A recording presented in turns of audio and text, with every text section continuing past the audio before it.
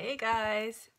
So today I have a tutorial, a little fabulous tutorial, well I think it's fabulous, on these great little sanitizer holders. So they hold the Bath and Body ones that are so popular, that are the 1 ounce, and they just slide in like that, and you can do it so that you can open it at the bottom. And the nice thing about that is it's easy to slide it up. Or really, if you would prefer that these stand upright, then just don't do the bottom. And there you go. So we have that. And the same holder can also fit a Purell bottle. That is also the 1 ounce size. And it goes in. Now there's 2 options for holes. For the Purell one, you can use either this round hole, it fits in, or the Purell one also will fit in the little square hole. See? It's got little shoulders, and so that also works in there.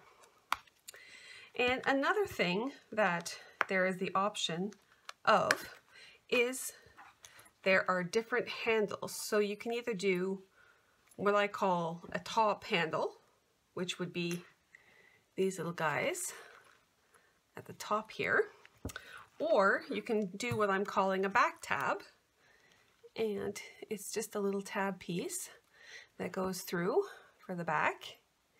All right, so we have the 2 options for that. And there is also another option. So some of you have smaller machines, I know, and you only have up to a 5x7 hoop. Now I know they're smaller than that, but we're going to work with the 5x7.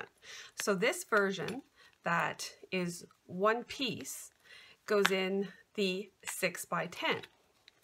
But today's tutorial is going to be on the little guys that have this little piece. So I'll show you the difference. No piece on the back, and this flap, so it's the same flap, but this piece is added separately so that you'll have a flap for it, and so that it will fit into the 5x7 hoop.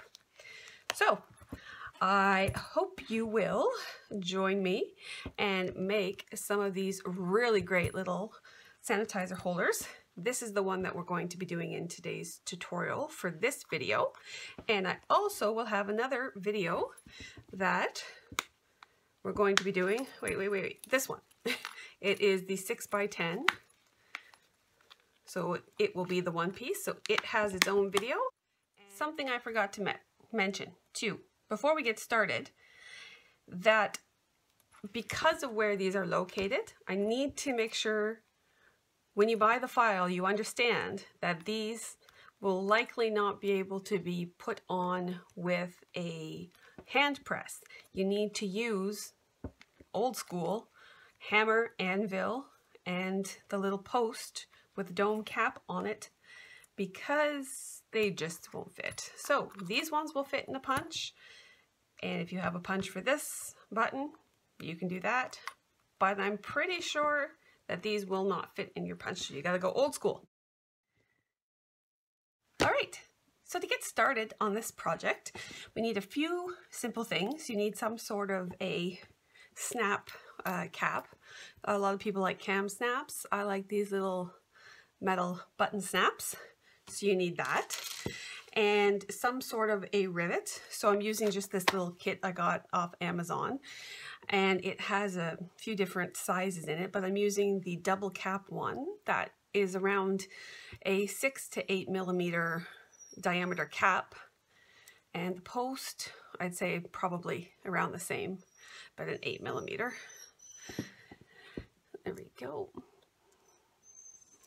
And you'll need some sort of a swivel clasp or keyring or something like that. And then you will definitely, to install the rivets, need something that you can install them with, so that you cannot use a press, because the press cannot get down in the bottom. So you need this tool that comes with rivets, or you buy separately. It has a little concave end on it. So you hold that to hammer. So you need one of these, a hammer, and a spot to do that. That's very important with this project. And then you are going to need some sort of a scissor to cut out the little center hole, or if you do have punches, especially for the circle one, you can use that. But for the little square one, I just use my little blunt end embroidery scissors, or applique scissors. I found those work the best. And then for the holder itself, all you need is one piece of vinyl for the front, and then you need some sort of a lining material. I like to use either a felt or 2 layers of the Ollie Fun fabric, and then the tearaway stabilizer. So to get started, we have to, as usual, go run the placement stitch.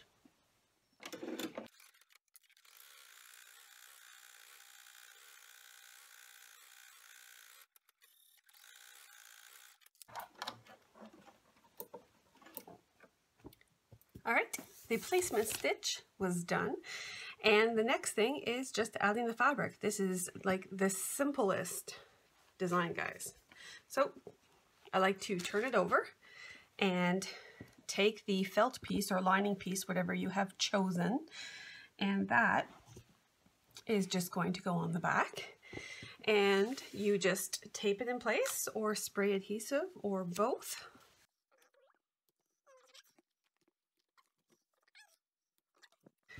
So there we have that. And then the next thing to do is to take this piece for the front, lay it on, and also tape that one into place. And then we take it back to the machine and we run the final stitches that are going to be for this. So if you wanted to do that in a separate piece or a separate color, you could. And then it will do the placement stitches for the top handle part. That's the one I'm doing. And then after that, we are going to run the final bean stitching for this, and then all the placement holes.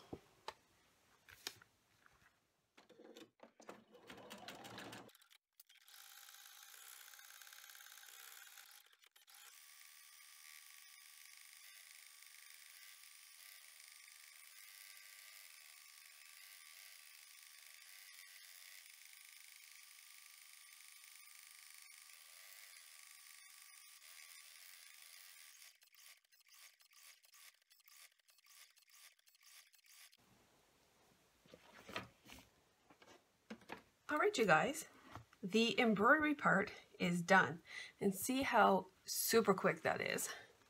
See, this is the front, this is the back, and I do recommend when you do projects like this that you're going to see the inside, match the bobbin thread if you want to. I like doing it just so because I can see it. All right, so the next thing that we have to do is we have to cut this out around the outside of the holder, and I'll get right to that.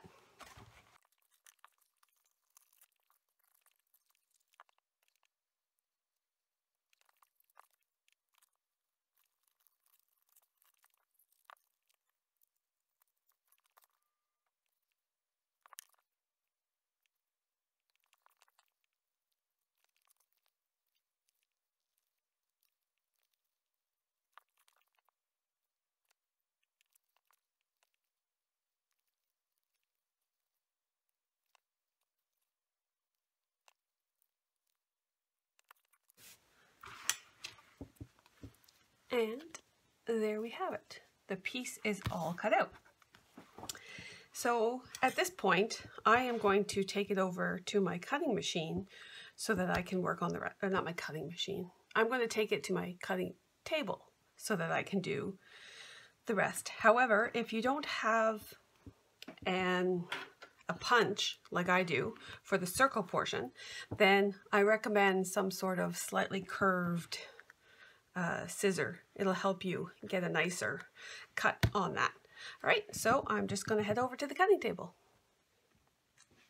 All right, moving on to the rivets and snaps. So here is the completed piece. Now, I have a hole punch that came in just a kit like this. Just a basic punch-all kind of kit. The only thing is, it doesn't have a hammer piece on it on the top, or it doesn't have any place for you to screw into. So they're typically used in a flat punch, but I can still use it with a piece of wood. So first thing is to either cut this out, or I'm going to use a punch for this.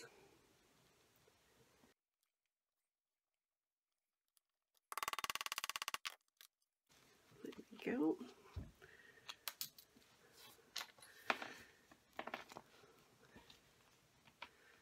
So there we have that. And it makes a pretty decent hole. All right, so as we keep moving on, for the tab in the back, that's what I'm going to add next. I like to use a 9mm double cap rivet.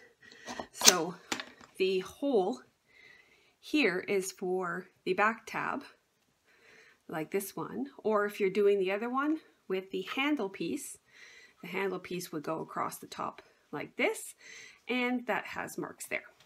So I punched a hole there.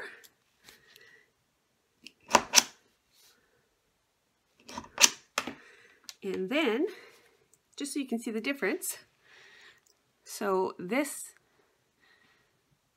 is my 9mm, and this is my smaller one that I'm going to use for the sides. All right, so you just put that in, put that over, close it up,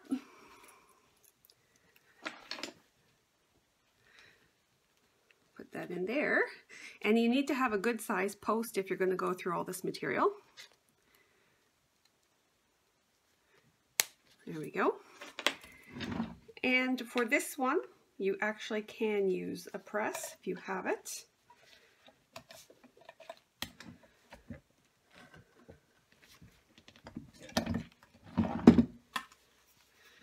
So that is that done. All right, and then the next thing I suggest is to install the little snap portion.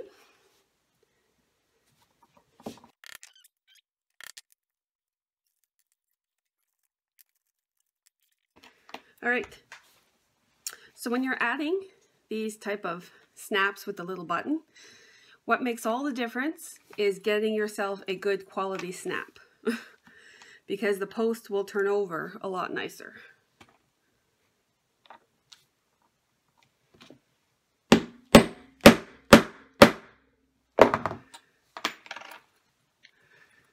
All right, so it's a little hard to see inside there, but you can see the button is on really well and the piece inside folded over nicely.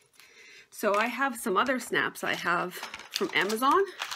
So I have a set here, and these are so cheap that when I use them, these little post bits that are hanging up, well, instead of folding over, they kind of just crush and the snaps come out. So moral is, if you're going to get some button snaps, get a good brand.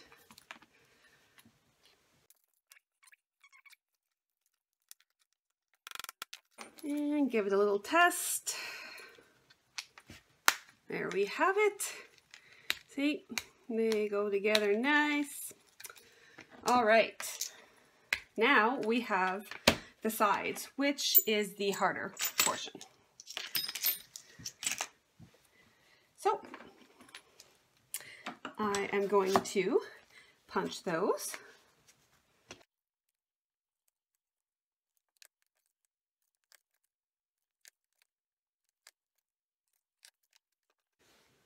All right, so you'll probably notice that I used a different hole for this one than I am using for these ones. That is because you want your rivets to be snug in the hole, or anything that you put in, snaps or whatever, you want them to be nice and snug in the hole and not fall out. and that will give you a much better stabilized pressure and easier to push, and it will hold way better. So the next thing that we have to do is we have to, oh look at that, I missed one.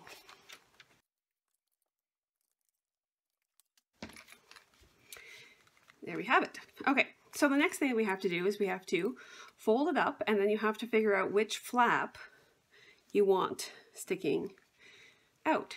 So you could have it like this, but kind of looks a little messy. I tried it that way. So I like what will be the front flap. I like that on the outside. So you just fold it over and you put your rivet in the bottom of that hole and the bottom of that hole.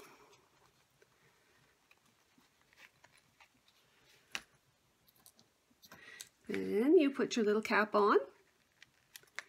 Okay, so that's holding in place, and then do the same for the top.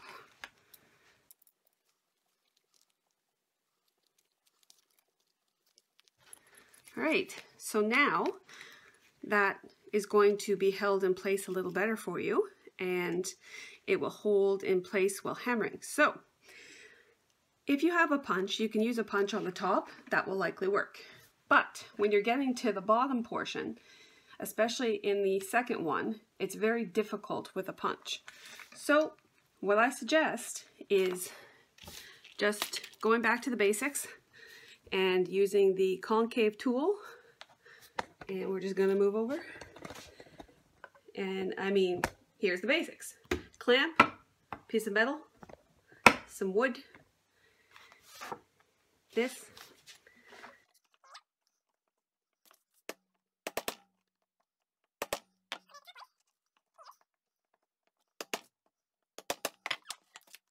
all right. And then we just do the same for the other side.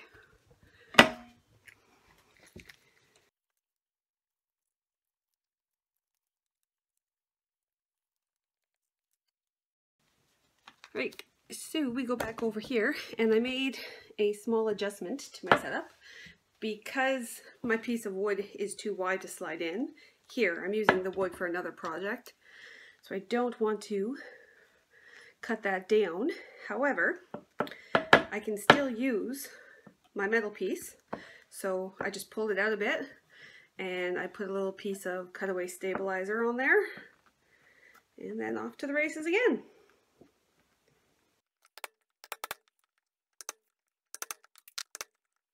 There we go.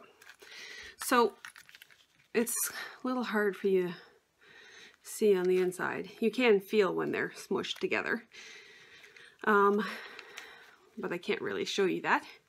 Anyhow, now with that type of a setup, the inside of your rivet does get smushed flat as opposed to saying a little concave, but it's on the side, so I wasn't sure that it really matters.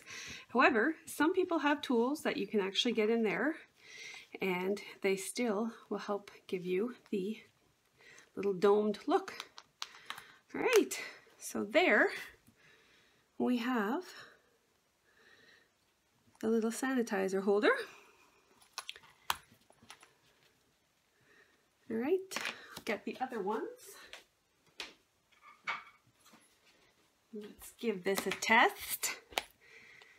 Oh, the square one is, if you're going to use that bottle, you need the square. But let's take this one out, put it in, and voila.